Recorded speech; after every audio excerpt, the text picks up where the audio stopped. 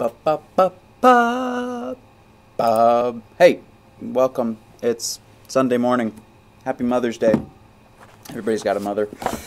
We are talking today about confession and the office of the keys. Confession and the office of the keys. We can never really finish talking about baptism. It's something we recall every day, but we've finished with the lessons on baptism, and now we're into the fifth chief part of the small catechism. We are into confession and the office of the keys. This is kind of a strange one because we don't really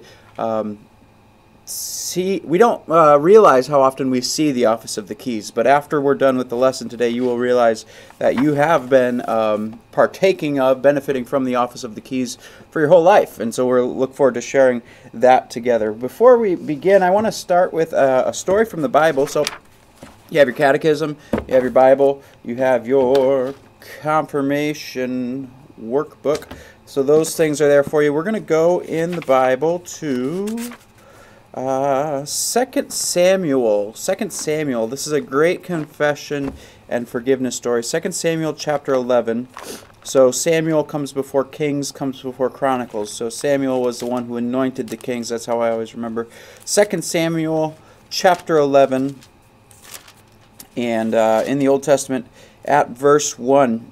In the spring of the year, the time when kings go out to battle, David sent Joab and his servants with him and all Israel, and they ravaged the Ammonites and besieged Rabbah.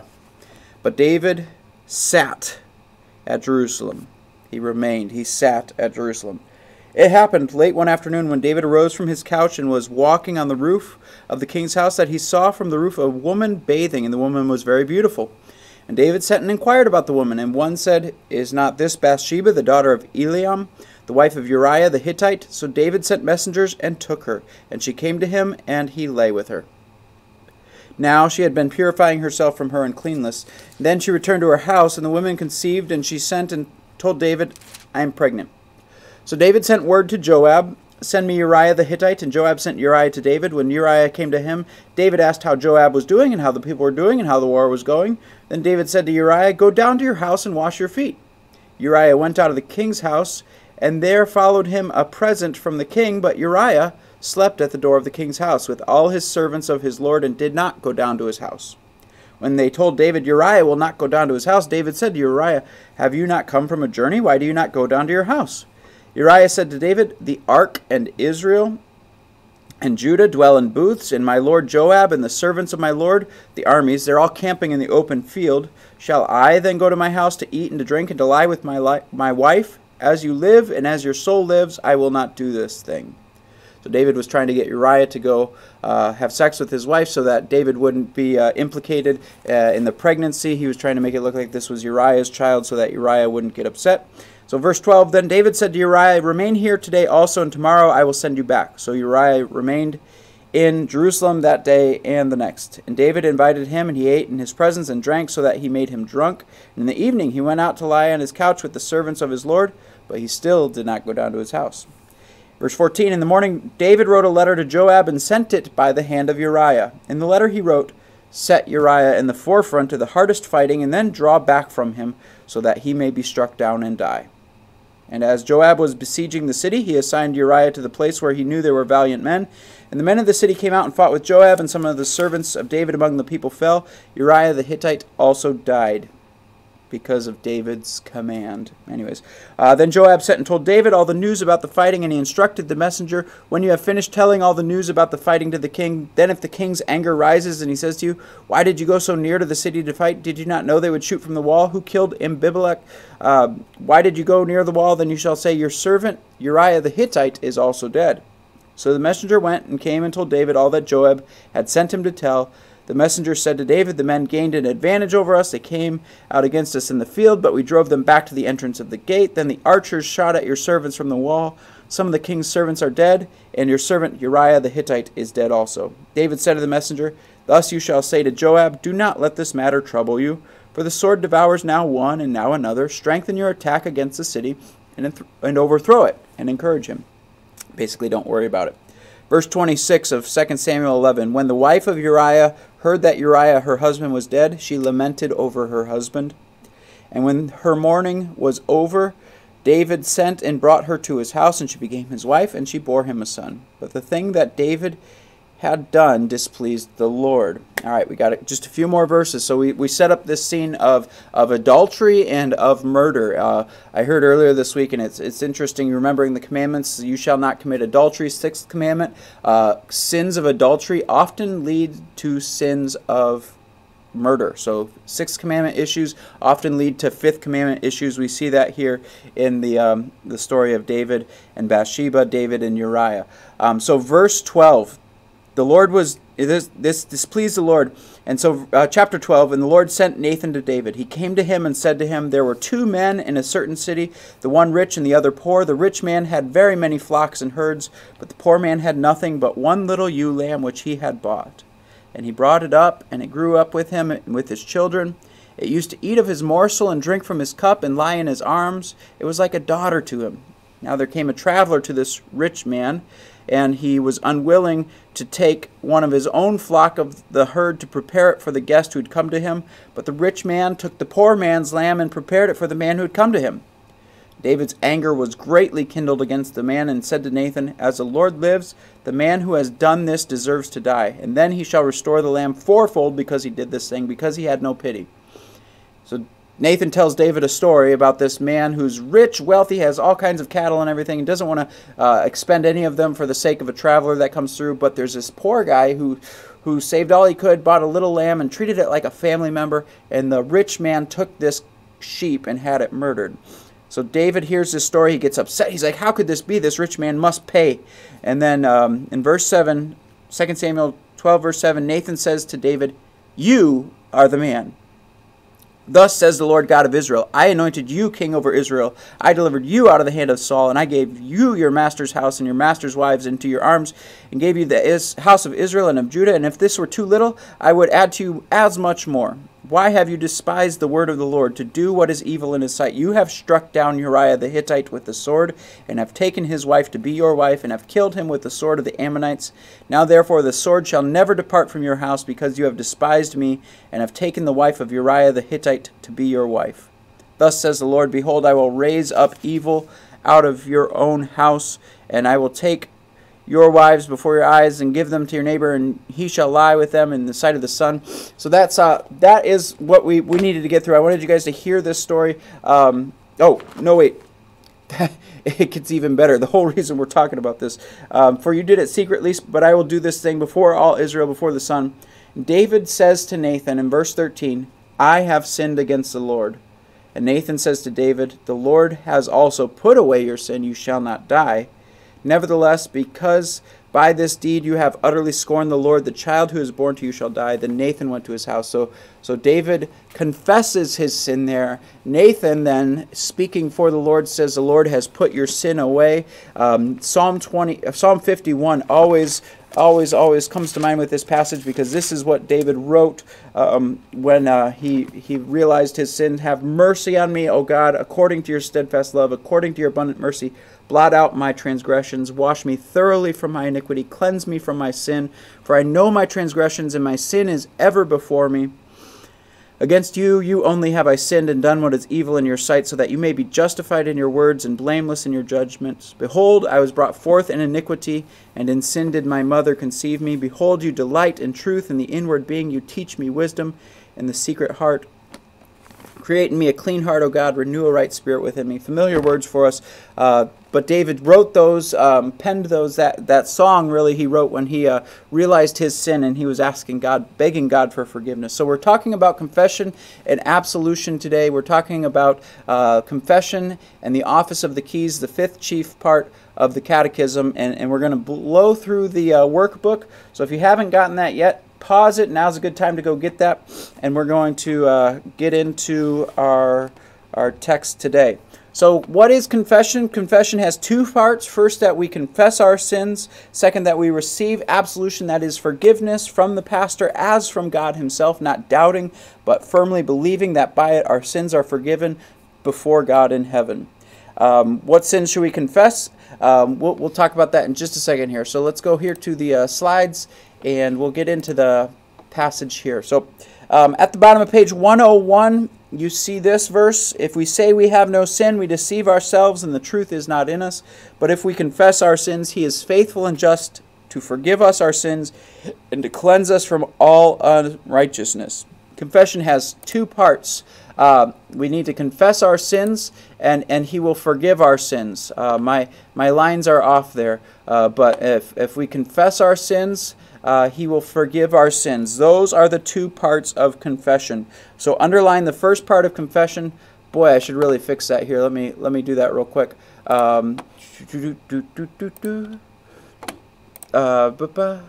This is what yours should look like as soon as I move this back up here.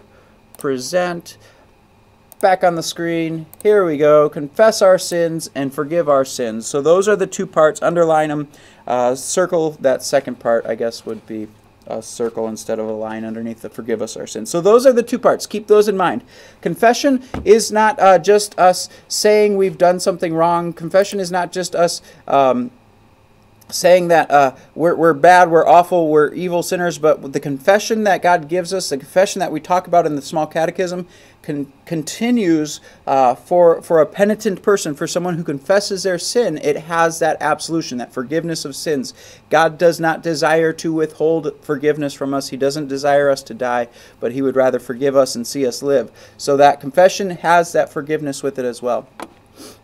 All right, so let's go on here and take the next page, page 102 in your workbook.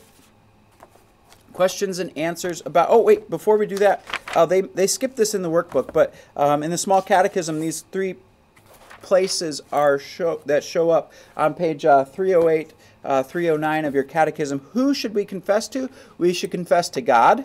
All right, so you guys learned this in the Lord's Prayer. We forgive us our trespasses as we forgive those who trespass against us. That's what we do. We're confessing our sins in that Lord's Prayer. So remember, we talked about how we pray the Lord's Prayer. We don't just say the words, but they actually mean things, and they draw to mind thoughts for us as we're prayerfully in communication with God. So forgive us our trespasses. We're confessing our sins before God. And every single sin that we ever confess, even the sins we don't know, and we say that in our church services, we've sinned against you in thought, word, and deed, by what we've done, by what we've left undone. We've not loved you with our whole heart. We've not loved our neighbors as ourselves. So what we've done and that we're aware of, and what we do that we're not aware of, what we don't do that we're aware of, and what we don't do that we're not aware of, all of these things are forms of sin, sins of omission, sins of commission. We talked about those way back at the beginning of our confirmation walk together. But these sins, we confess them all before God and ask him for his forgiveness. And God is merciful and just, and he forgives us our sins. So we confess every single one of our sins to God. So we confess to God. We also confess to our neighbors. And I don't mean Pat Wagner, who lives next to me. I don't mean Mark Smith, who lives on the other side. I mean that we confess to anybody in our life, particularly those that we sin against. So we don't walk up to people saying, I had a dirty thought, or I've had these mean feelings inside of me, or I stole a quarter from my brother. Unless it's your brother, you don't confess that. You confess it to your neighbors, those who are close to you, when we sin against them. So we want to make that right by confessing our sins to them, asking for their forgiveness, seeking reconciliation, that is, to be brought back together again, not letting that which we've done come in between us. So that's another person we should confess to. And then me, Pastor Love, Pastor Kleimola, pastor in your life, we should confess our sins to our pastors. And this might seem weird and strange, and maybe it doesn't, because you're like, oh yeah, we do that in church, and the pastor says forgiveness. That's cool. We call that corporate confession and absolution. That is, as a corporation, as a body of believers together, corporally, we make that confession. But there's also something in the church that's very, very powerful called private confession and absolution, or individual confession and absolution. And this is something that I want you to keep in mind. If you are ever troubled greatly by something in your life, if there's ever some sin that's weighing you down, or something that you've done, or even something that's been done to you that you just cannot feel like God can love you because of it, if you're troubled by a sin, if it's burdened you to the point of you can't stop thinking about it, come and talk to your pastor. We do private confession absolution so that you can hear God's forgiveness for this particular thing that might be bothering you. And that's a great picture in that story we had of David and Nathan. As Nathan said to David, "You are the man," convicted him, and then David was convicted and he confessed his sins. And then Nathan said, "But your sins are put away. This sin has been put away. Yeah, it's still got some consequences, but God's forgiveness is for you." So that's powerful. Now, this is not a requirement. Individual confession is not a mandated thing, but it is a powerful tool that we can use in our warfare against the devil. When the devil schemes against us, tries to get us to disbelieve, to doubt, to wander away from God's word, never let sins come between you and God. Go speak to your pastor and hear that forgiveness. All right, so forgiveness has two parts, confession and forgiveness, or we say confession and absolution. That is, you are absolved, you are absolutely forgiven before God, I like to think of it. But we have these places we go confess in our life. Now, on to our workbook, page 102, some questions about confession and absolution. All right, so how should we regard the absolution spoken by a pastor? You could take a moment to look in your catechism and read that. Our people are taught that they should highly prize the absolution as being God's voice and pronounced by God's command. So the words that a pastor speaks are God's words. In the forgiveness of sins, the words that I speak are God's words. That's really cool. It's kind of an amazing thing that God gives us that word to speak. We'll talk about that when we get to the office of the keys in just a little bit here. So when the pastor absolves us, that is, he says, "I forgive you all your sins," he speaks with Christ's authority and on Christ's behalf. Therefore, we can believe that God himself has completely forgiven our sins. So John 20, verse 23 is where we see the office of the keys. Again, we'll get to that in just a minute. If you forgive the sins of any, Jesus is saying to his disciples, if you forgive the sins of any, they are forgiven. If you withhold forgiveness from any, it is withheld. All right. And then, so how should we regard the absolution spoken by a pastor? As if God himself is speaking it. Whoa. All right. Question 331 says, "Can I be sure that my private confession to the pastor will remain confidential?" Absolutely. In the rite of ordination, that is the place where a pastor becomes able to serve a church and is ordained by the church. In the rite of ordination, the pastor promises before God never to divulge the sins that have been confessed to him. Never means never, for God himself in Christ has removed these sins. Psalm 103, verse 12, beautiful. "For as far as the east is from the west, so far does he remove our transgressions from us." So yes, you can be sure that your sins confessed to the pastor will remain confidential. I like it's said that the pastor's ears are like a tomb. What goes into them does not come out, because those sins are dead in Christ Jesus, and we are alive in Christ and forgiven of our sins. Cool? Cool, I hope so. What is the benefit of individual or private confession and absolution? It's a safe place to speak your sins so that you are no longer carrying them alone. So the absolution is spoken specifically to you when you confess your sins to a pastor. There's no mistaking whose words Jesus is addressing, who Jesus is speaking when he says your sins are forgiven. There's no doubt in your mind. So when you stand in a church and you confess your sins, you can be like, well, the pastor's up there saying God's forgiven our sins in Jesus, but does he know about that one thing or that thing that I don't think I can be forgiven for? You get to hear it without a doubt that you are absolutely absolved. You are completely forgiven. That word of forgiveness is there.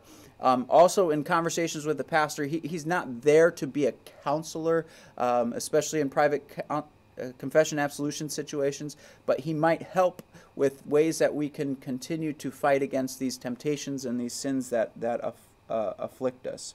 So there's a comment that says, when I urge you to go to confession, I'm doing nothing more than urging you to be a Christian. It's a great thing to know that our sins cannot hold us down, and we hear that clearly in confession and absolution. So the last question here on this page, how do I prepare for confession?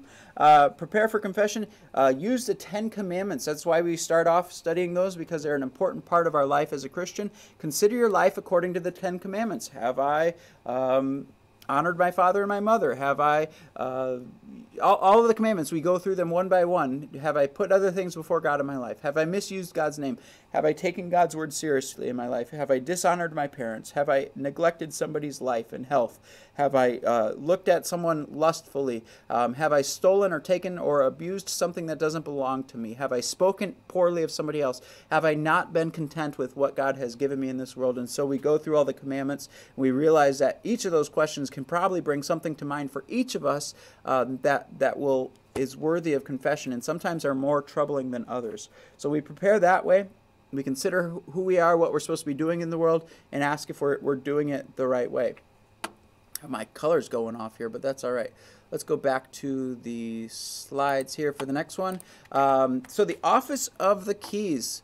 The office of the keys is the place where Jesus has given us the power to forgive sins. This is pretty cool. So let me read this for you. The office of the keys is that special authority with which Christ has given his church on earth to forgive the sins of repentant sinners, but to withhold forgiveness from unrepentant sinners, as long as they do not repent. So it shows up 3 places in the Bible: Matthew 16, verse 19, Matthew 18, verse 18, John 20, verse 22 through 23. We see the confession and absolution spoken of there. And in those places, real quickly, we see almost the same things. Matthew 18:18 says, "Truly I say to you, whatever you bind on earth shall be bound in heaven. Whatever you loose on earth shall be loosed in heaven." So that's an example of the binding and the loosing. And so what is a binding? That's when you lock something up. When you loose something, that's when you unlock something. All right? So that's the office of the keys in a nutshell that Jesus has given to us, spoke to his disciples, but it's really for all Christians, for all believers. We all hold this authority, and this is where the office of the keys really becomes an interesting thing. It's a good picture for us of the church, because we don't all go walking around saying, "Hey, all your sins are forgiven," or "You want to make private confession to me? I'll forgive your sins," because God's given me the power and the authority to do that. So we have the office of the keys given to the church, but then the church passes those keys, puts those keys in the hand of somebody who's trained and whose job it is to do the locking and the unlocking of the sins. All right. I'm getting a little bit ahead of myself, but it's good.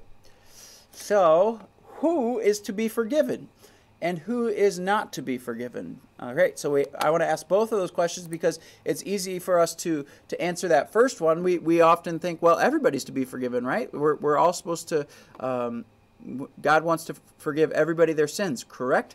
That is absolutely correct. So all those who repent and ask for forgiveness of their sins are to be absolved. Amen. Thanks be to God. That's awesome. Here's this hairy part, though, who is not to be forgiven. Well, this is those who do not repent and believe in Jesus Christ. They're not to be forgiven as long as they continue in their impenitent ways. So someone who says, "I don't think that's a sin," even though they're dishonoring their parents, or "I don't think that's a sin," even if they're having sexual relations outside of marriage, or "I don't think that's a sin," even if they're a licentious bank robber, or any kind of bank robber, really. So those, if they say, "Well, this isn't bad, it's my right, I get to do this, it's my decision, you can't tell me what's right and what's wrong," that's a place where forgiveness is not to be given. And so it's a serious situation when somebody is stuck in sin and they don't want to repent of their sin.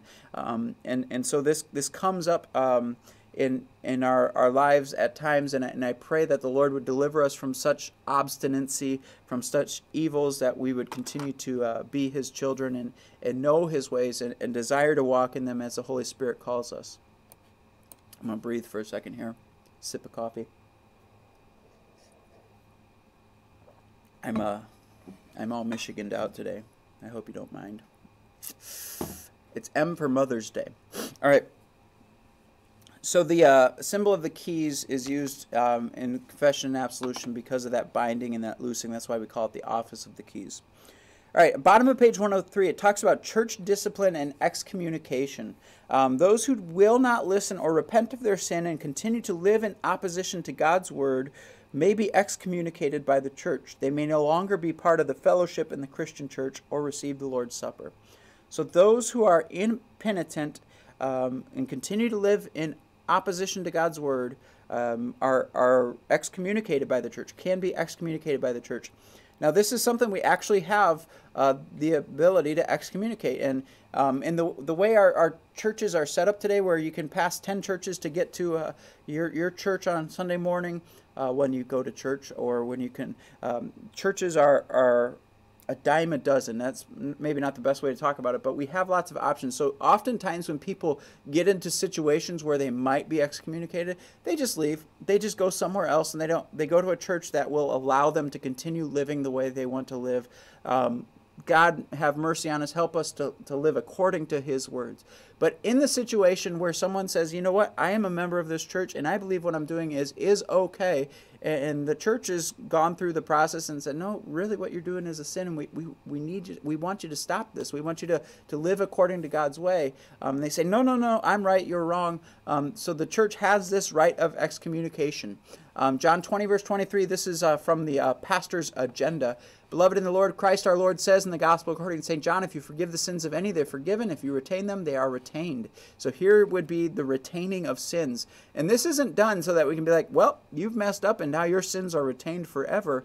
Down at the bottom here, before I read the meat of this, or some of it, may God Almighty mercifully grant them grace to confess their sins so that they might receive the Lord's forgiveness and be restored to communion with God in His church. So this rite of excommunication is something that's done in the hopes that someone will see the errors of their ways and will not continue to transgress God's word or think that they are okay without Jesus' forgiveness in whatever the situation may be. So it talks in this passage here about how this would lead up. So this is what would be said if an excommunication were to take place. As a called and ordained servant of the word, I must make known to you that our fellow member, Joe Blow, has by continued impenitence despised his baptism. He was under church discipline, and although repeatedly admonished from the word of God, refused to repent. Following the direction of our Lord in the Gospel according to St. Matthew, I and other members of this congregation have pleaded repeatedly with him to receive Christ's forgiveness, won for him on the cross, but to no avail. Finally, Joe Blow refuses to also hear the church. So this is talking about Matthew chapter 18, where if we see somebody in sin, we're to go to him and tell them their sin privately, personally, directly. Hey, I see that you're doing this, Joe, and you need to stop. This isn't good for you. And Joe's like, nah, it's no big deal. Leave me alone. And then maybe you take somebody with you who's aware of the situation, who knows Joe, and says, hey, Joe, we're here together, and we want you. And so this process finally culminates going to the church, and the church saying, nope, this is wrong, Joe. You're not supposed to be doing this. And Joe's like, leave me alone. And that's where excommunication comes in. So in order to show the seriousness of his or her impenitence as a last effort to win them back to our Lord, I announce that they are now excommunicated from the Holy Christian Church until they repent. They may not come to this or any Christian altar for the Lord's Supper. They're not permitted to serve as a sponsor at baptism, nor engage in any rights or privileges of the church except to hear the preaching of God's word. So this doesn't say they can't come to church. It just says they can't have the Lord's Supper and they can't be sponsors at baptism and anything except for hearing the Word of God. And that's powerful. The Word of God is powerful. And this shows us again, like I said, that this is the desire that they would come to receive the Lord's forgiveness and give up their sinful ways. So I show that because it's out there. It really exists. But like I said at the beginning, I've never done this, and I would be surprised if I ever had to do it. Lord, have mercy. I hope I never have to. But the transitory nature of our world today means that people can just leave and they can find a place that will allow them to do whatever they want to do. Anyways, tangent there. But anyway, this is afterwards. So this is called I forget, I didn't have the title here, but after excommunication, it's not like a last word that person hears, but this right here is the rite of forgiveness, absolution. I should have looked up what it's called. But basically right here, based on the scripture, because Joe Blow, having been under excommunication for a time, has now by the grace of God come to repentance and has received the forgiveness of sins in the Holy Absolution, I joyfully announce that their excommunication is removed and that they are restored to the Holy Christian Church. They may once again share in the Lord's Supper with us, serve as sponsors at baptism, and engage in all the rights and privileges of the church. So this is office of the keys, what it looks like on a big level. On a very small level, the pastor is responsible for making sure that people are ready to receive the Lord's Supper, which excommunication is a very big picture of that, saying, well, this person's not in a place to receive the Lord's Supper because they're living contrary to God's Word and unwilling to repent. On a smaller level, pastors do, office of the keys shows up as we're teaching and making sure and instructing and making sure that people are well prepared to receive the Lord's Supper, as we are doing right now, and we'll get into that in just a little bit, and that they understand the gifts of baptism and that they take care of the gift of baptism that's given to them. Bottom of page 103, what is the purpose of excommunication? It's to help people get to forgiveness, help people repent of their sin. What happens if the person repents? They are forgiven. Thanks be to God. Brothers, if anyone is caught in any transgression, you who are spiritual should restore him in a spirit of gentleness. Keep watch on yourself, lest you too be tempted. Bear one another's burdens, and so fulfill the law of Christ. I think this is a really cool picture of the way the church works, and a way that I hope you guys will own your church membership as you go through confirmation. That I know I talked about people will just leave if they feel like they're being told that what they're doing is wrong. They'll go find some place where it's right. But as you're joining this church, you're joining up front to say that I believe what this church believes, that if I'm in error, I'm going to believe this church's corrections and listen to their instructions and their teachings. They're going to be what I want to live in, so that even if the church tells me I'm wrong, I'm going to say thank you. I hope that I can continue to hear God's word in a right way.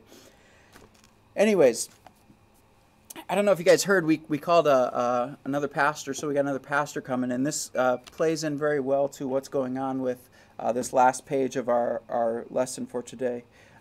Page 104.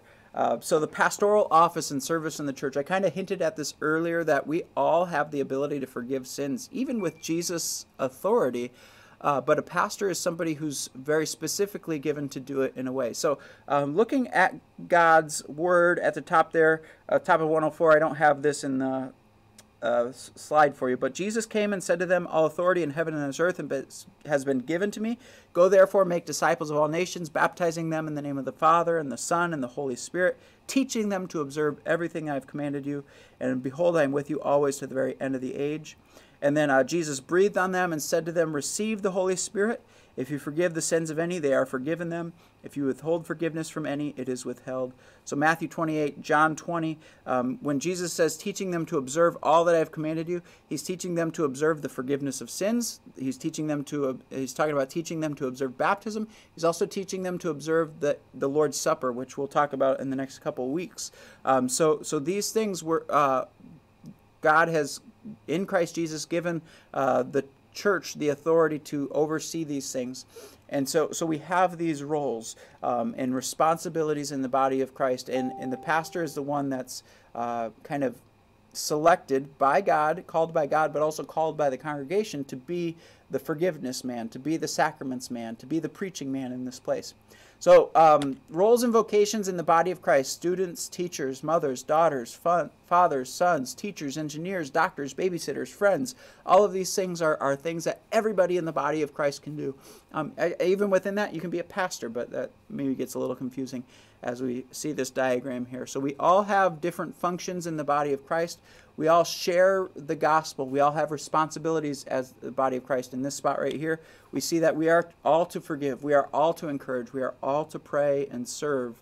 And then down at the bottom, the pastor is the one that the congregation selected to exercise the office of the keys publicly, forgiving and retaining sins, publicly preaching and publicly administering and administering the sacraments. So this is a helpful thing, as especially as we're getting another pastor here. He's going to be ordained in a couple months, and he'll be among us. He'll be doing the pastory things alongside Pastor Love and myself.